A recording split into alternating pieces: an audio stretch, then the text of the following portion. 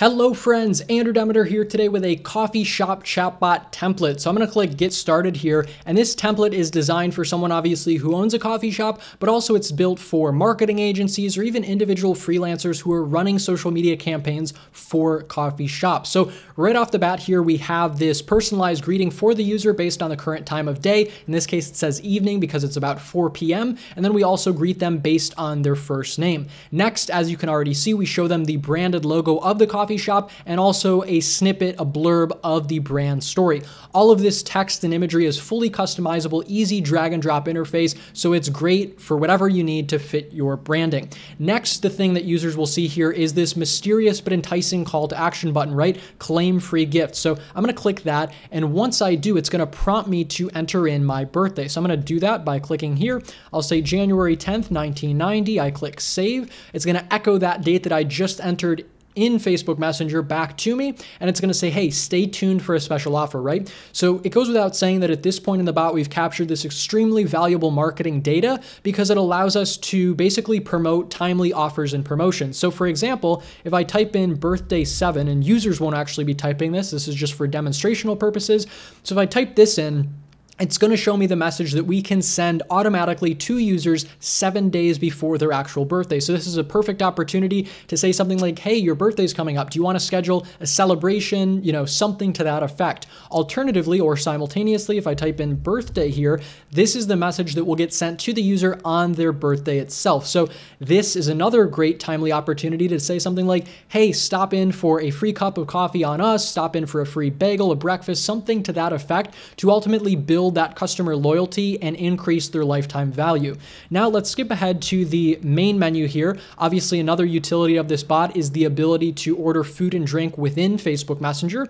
So let's say that I want a bagel. I can click here to browse. Right now it's going to say, hey, sorry, it's outside of the hours in which you can order a bagel. And this is totally fine because obviously certain menu items are going to be restricted. So this is the purpose that that serves. But say that I instead want to order a snack. I can click here on anytime snacks, which obviously aren't time restricted.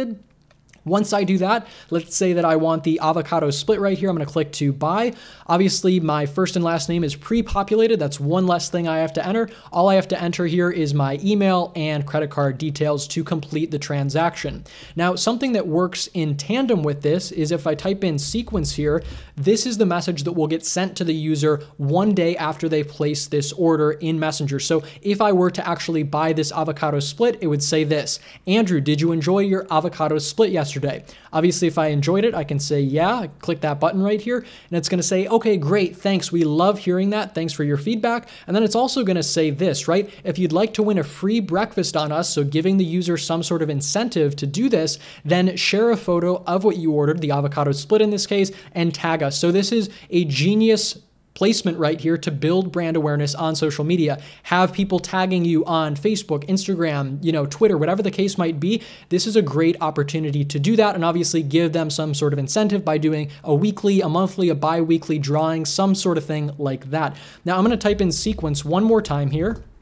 And when I do this time I'm going to say, no, I absolutely hated what I ordered. So I'm going to click that button, and it's going to come back basically giving me a way to remedy that as the user, as the customer. So in this case, it's going to say, hey, we're giving you a free whatever you ordered and didn't like on the house. Obviously, you can change this messaging if you want to say, hey, we'll give you whatever you want on the menu for free, something like that. Or alternatively, you could give them some sort of discount coupon, something like that, or just say, sorry, how can we make it better? So that is the follow-up sequence here for ordering. And then one final thing I want to show you in the bot here is the NLP, the natural language processing.